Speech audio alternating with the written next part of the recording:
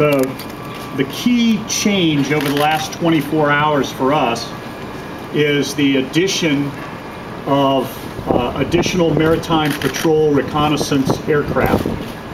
You know as well as I do, there is now essentially a northern zone and a southern zone to search in the Indian Ocean.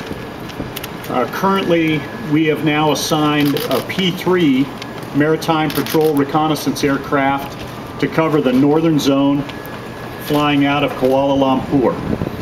It has about a 12-hour endurance. That gives it 4 to 5 hours on station.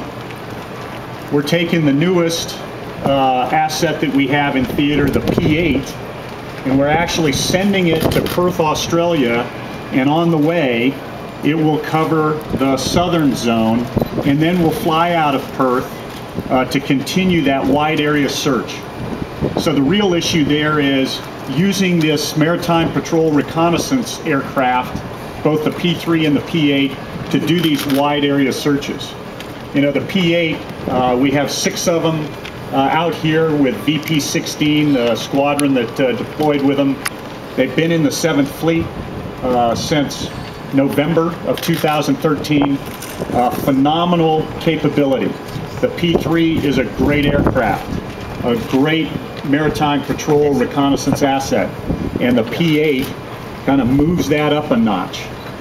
One of the things I like to tell everybody, you know, inevitably somebody will ask a question about the Indo-Asia Pacific rebalance and what that means. The U.S. 7th Fleet, we get the best and we get it first. And so when you look at that, it's really, you're going to talk about capacity and capability, and we just get these phenomenal capabilities that we're seeing with the P8. And without beating this one too hard, the reliability, the range, the speed is definitely a step up. But thanks for the question. Are you pursuing new leads? Are you pursuing new leads in the search? We are responding.